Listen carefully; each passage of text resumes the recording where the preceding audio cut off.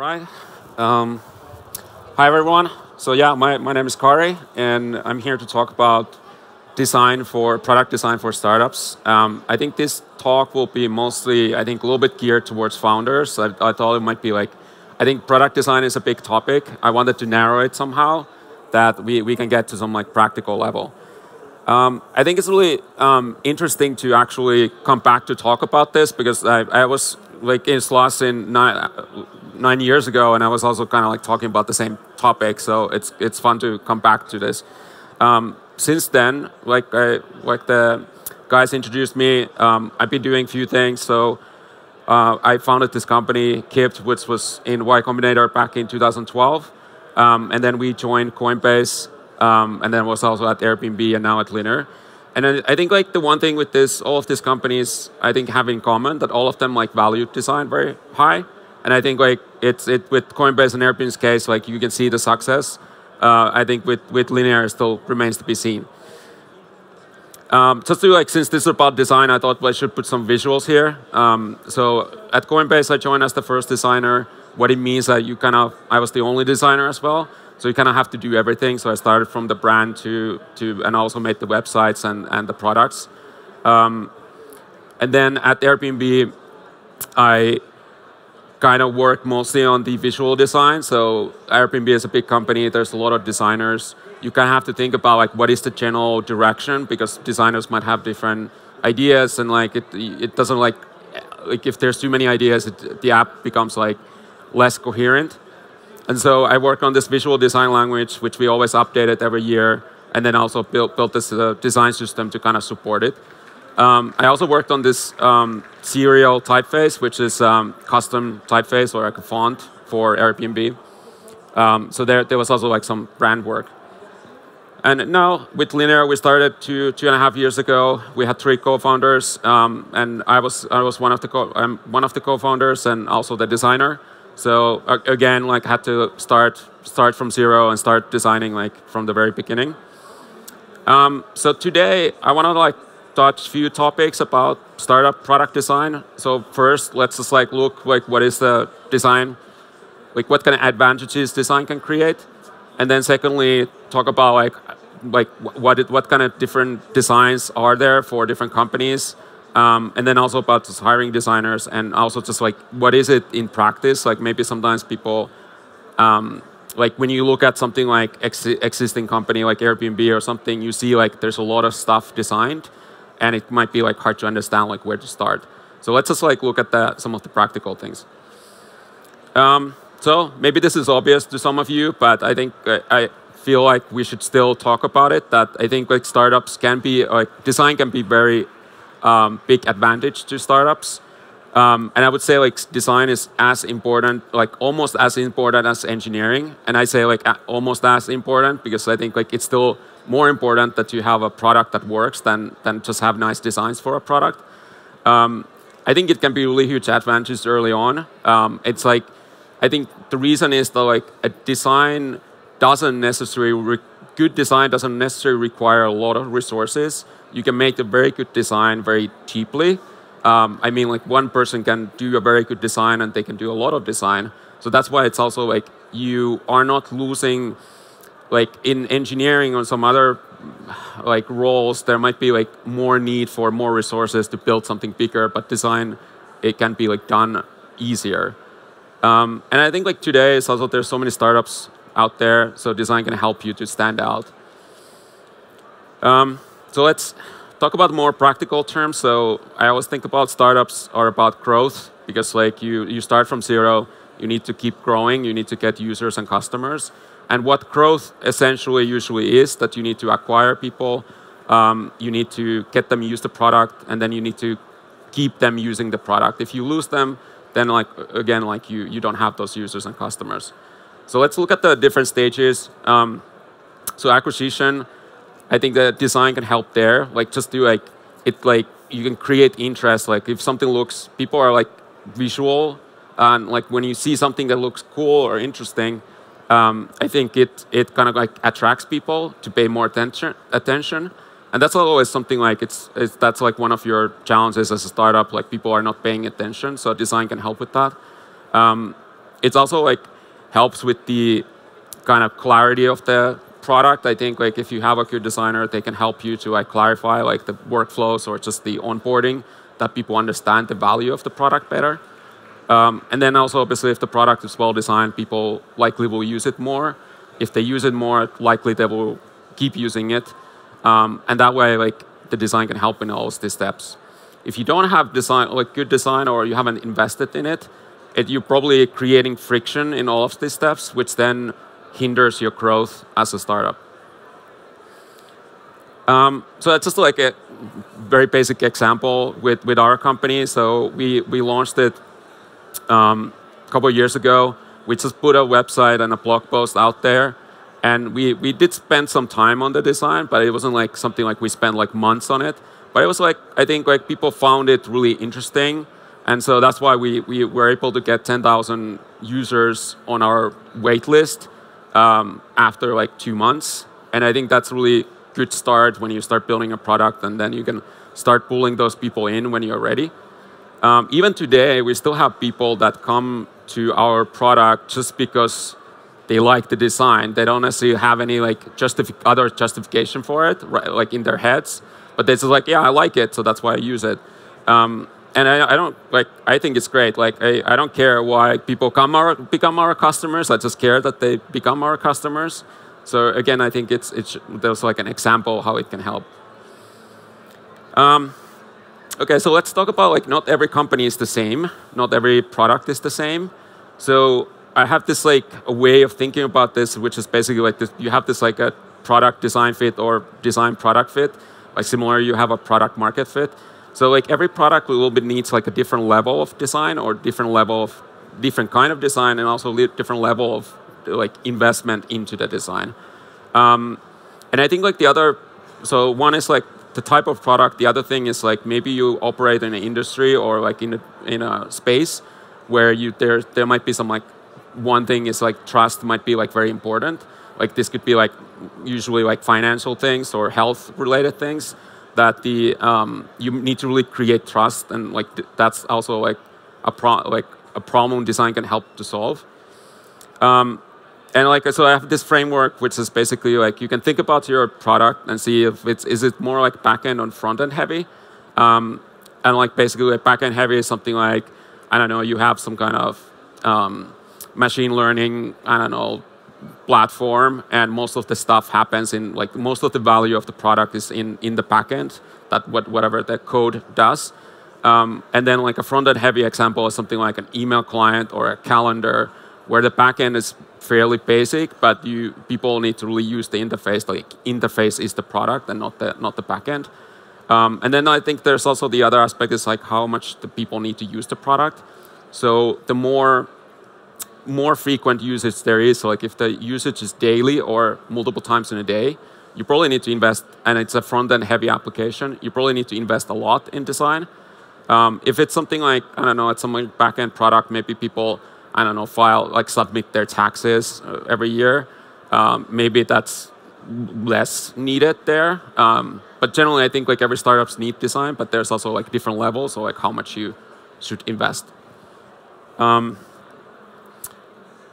Yeah, so let's look at the example, Coinbase. Coinbase, so back in 2014, crypto space was like pretty kind of technical. It's kind of hard to understand. I think it's still hard to understand, but I think specifically back then. And then they also, crypto was new. Coinbase also like wanted to build this like a bank basically that like people buy, like exchange their dollars to Bitcoin or something, and then they store it at Coinbase. So which means like it needs a lot of trust. So like you are like first trusting giving them money, and then you also trusting them like keeping your money safe. And then also like we just believe that like we cannot, like Coinbase cannot be successful if crypto doesn't become successful or mainstream. So that was like the thing we tried to solve. So like just like a basic example, look at the website. So this is like when I started there. This is how it looked. It's not bad. Like, I think like overall, I think the product was pretty clear. It's just like visually, it kind of looks like a weekend project, and it doesn't feel like you want to like put like $10,000 into this website. I joined as the first only designer, so I kind of had to like start working on this. Just to like just to jump to today. So back then, like our problem was like, well, how can we make a platform that people can really understand and use? And today, like I look at the financials and it looks like they report that they have 33 million users on the platform and 10,000 institutions. I think I read somewhere that like a third of the population in the US has used crypto somehow. So I think like definitely that the mainstream happened. I think Coinbase like played a part in it, and I think also like the design in the end played part with Coinbase, though, like how we got people into this space. Then like another example, Linear, it's like a very different app. So it's more like a tool. It's an issue tracker and a software development project management tool. So it's something like we think like, for example, an engineer should use it every day, maybe multiple times a day. So our thinking was like, we really need to invest into the experience. We really need to make it like work fast and make so that the experience is like clear and like people aren't confused. And like that way we can get people to use it more, and that way the whole tool is more valuable for the company that uses it.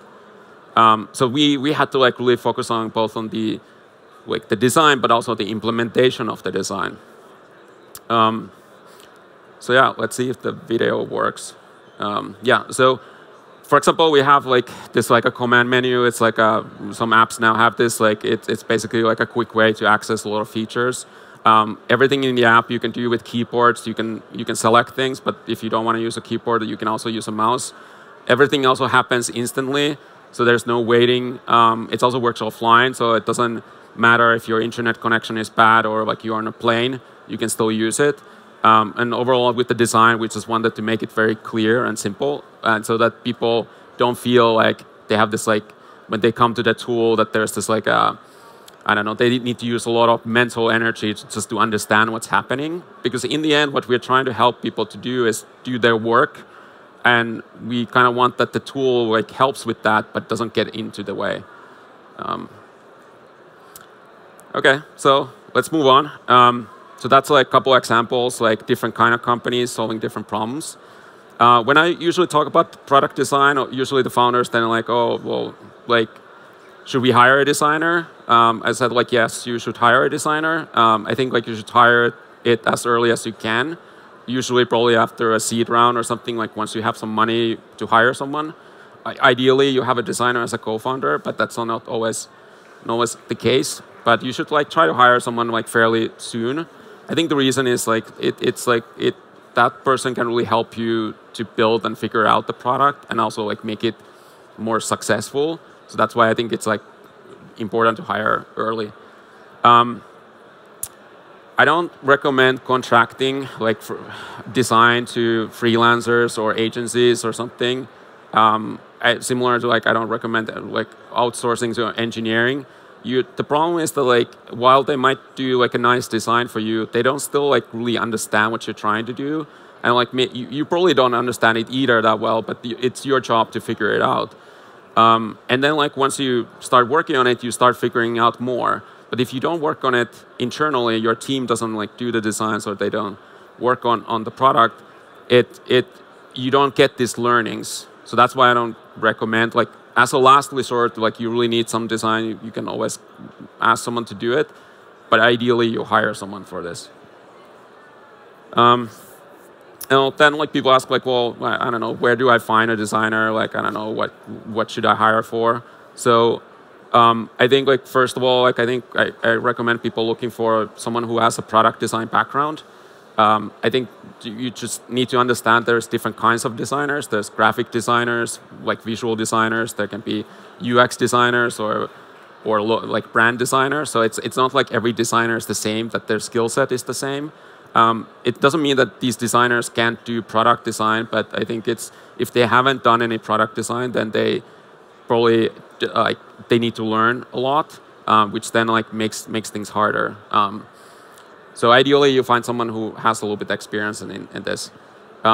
Also, like I don't recommend people getting too kind of hyped or impressed by big company names. Like, yeah, this person worked at Facebook or Google or something. It doesn't exactly mean that they are a good fit for your startup. The reason is that like large companies, the way design works in a large company is very different than how design works in startups. In startups, you just try to get things done. Like you need to design everything, like the whole product. In the large companies, a lot of times the designers are focusing on a very small area and working on a very small kind of visual areas or just like features in general. So that's why I don't necessarily like recommend that. Or I mean, I don't think like again like you cannot hire from these large companies. I would just like treat it as a flag that like okay like we need to check like in the interviews you just need to ask them like okay what kind of design did you do and try to get a sense that could they be a good fit.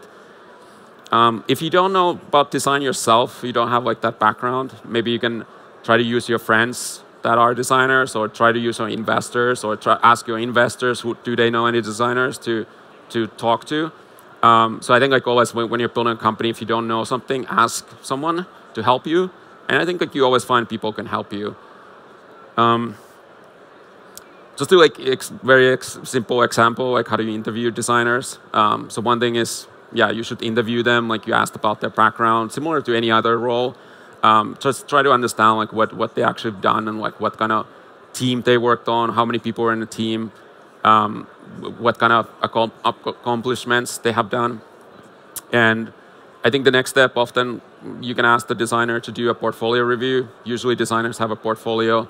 They basically, or they can create one, and they basically just show the work that they have done, and like you let them present that to you, like to explain like why they did certain things, and like, and then you can see their style and also understanding in that, and then you can ask questions too, like oh, why did you choose this direction, or like how do you feel about it now, like would you change something later, like, and that way you can kind of like get a sense like what is their experience. The third step, which is like sometimes I don't know if it's not always possible, but you can try to ask them like do some work. At Linear, we've been doing these work trials where we ask people to work with us on a project for a couple of days, but we will pay for that time. So like, kind of like a market rate pay for that, we pay for that time.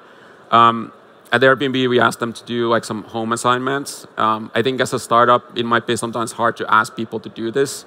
Because like I don't know, if someone is applying to Airbnb and we ask them like, you should do an assignment, they're like, okay, I will do an assignment. But as a startup, you don't always have that leverage. But I think like the other thing you could do is just to ask them like, let's hop on a call, let's look at some website or some product out there, talk about it, like how they would change it or what kind of things they would do to make it better. And then you can kind of see like what's their style or like how they approach problems. And so that can be useful to get a sense. And just like I said to expectations, I think like if you're hiring someone to a startup, I think usually they should start contributing as soon as possible. I think like sometimes there might be like maybe some designer worked in a large company and usually it take months to get anything started because you need to do this research and whatever. With the startup, you don't really have that luxury. You kind of have to set the expectations like, yeah, like we can research things, but we also need to like do stuff. So we can do both at the same time. Like usually as a startup, you talk to people, you build something, you talk to them again. And so I think like generally my expectation would be like a designer should in a couple of weeks start producing something and not be like, well, I need to research this topic for like 6 months. Because then obviously you will be just wasting 6 months. So it's better to get started faster. Okay, so let's talk about the what is it like in practice? Like what is startup design? Yeah, there's all kinds of like you can read blog posts or I don't know books about like design, and there's a lot of things you can like how you can do design. I just try to like in startups I often tell designers who join startups and also founders that like don't overthink it. Like it's not in the end that I don't know, I'd say like complicated. Like you just need like the startups are often like you make something, then you realize this was good or bad, and then you like make another version, and maybe that's better or worse. So you always need to like make new versions. So that's why like don't try to like get everything perfect in the beginning. You just need to kind of like keep moving.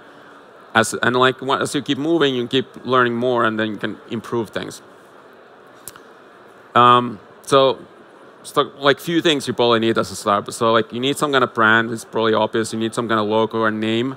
But again, like don't get kind of hung up on it. Like just decide a name. If you don't find anything amazing, like just decide something and just go with it. Like it's in the end, the name doesn't matter that much. You can always change it later too if you want to. And like brands are also something like in the end, like even if you have the best logo out there, like you still don't have a brand. The brand is something that happens over time when people see you, like your company doing something. Like the brand is formed in people's minds. It's not in your, I don't know, website or in the slide deck or something. So again, like I think like just for startups, I would just do a very simple brand or logo and get started and kind of move on. So a couple of examples. So again, Coinbase, this was kind of like the logo initially. It's kind of, I don't know, it's fine. It's a little kitschy. I think it's like very literal. It's like coin, like it's a coin. The name is Coinbase, and it's like a stack of coins. So it's like a base of coins. So I think like it wasn't.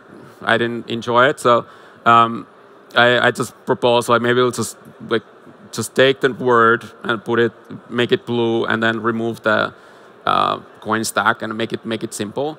And the company actually like managed to, I think, basically use this logo until up to the IPO. So it was good enough for that. So I always think like I don't think you don't need to do anything like super like complicated or try to like spend months on figuring out some kind of logo. In the end, it doesn't really matter. And like there's more important things for you. Just an example like from linear brand. So again, I think it's very simple. Like name, we just wanted something technical, something like progressives. There's like some kind of direction to it. And then the logo is like, it's a circle that is kind of completing. So it's kind of symbolizing some kind of progression. And then like, you just need a logo that can work in also in one color. So make sure that there's no like, I don't like putting like gradients on logos and stuff. And then you just need to choose like what is your brand color? Are you blue, red, yellow? I don't know, whatever. And then just choose something. You can always change it. Like you don't have to like spend months on like again like choosing a color. Just choose something you kind of feel like works.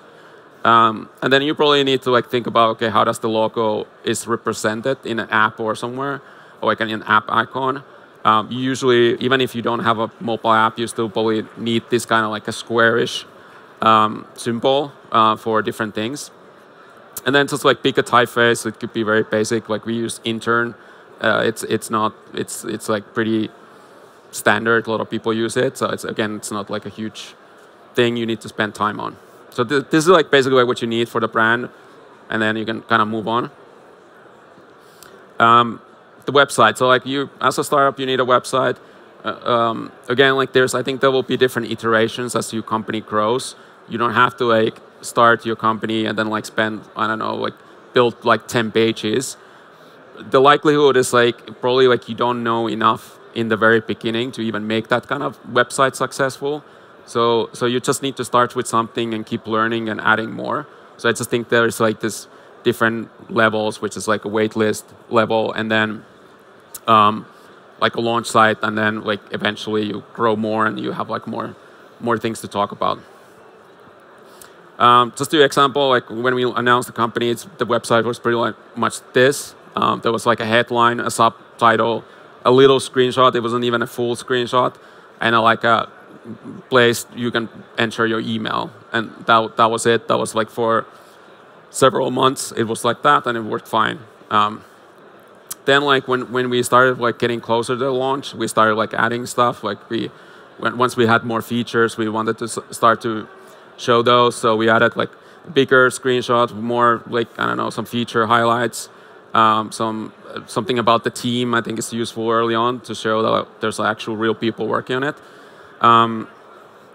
And then like again, like when we're getting at the launch, basically we use the same site but change the waitlist button into a sign up button.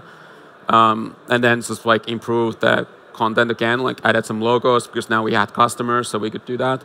And just like highlighted different kind of features and testimonials. Yeah, and then the growth, like what we have today, it's like again like similar stuff. We've been just like adding more, like improving what we have, talking more about the features and yeah, again testimonials. Yeah, so that was the website. Like I just understand that like there is different stages, so like you don't have to like start from here. You can start very small and just like keep moving to that direction. So if you don't spend, like I would say, like don't spend a lot of time on brand or website early on. Like your main focus should be the product. And so spend your time there. I don't have a lot of advice for that, like in this presentation, as I think like every product is a little bit different. So it's kind of hard to give like very generalized advice on that. But general advice is that like talk to the users as much as you can. Like make something, give it to them, see if they use it or not. If they don't use it, ask them like why not. Try different ideas, and like it's a lot of times as a startup you might like, even our company Linear, like the first design wasn't the best, so we had to change it a couple of times. Other tip I have is like early on might be a good idea to do this design system. It helps like kind of make the engineering and design faster. And design system is basically that you kind of codify these elements of design. So there's like colors and typefaces and stuff like that. That can really speed up the execution. So that's why I recommend it.